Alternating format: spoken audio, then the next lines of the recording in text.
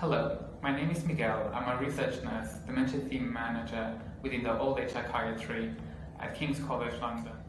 I've worked in a range of healthcare settings, including care homes and acute care settings within King's College Hospital, from where I moved on to research and where I've been focusing on dementia research.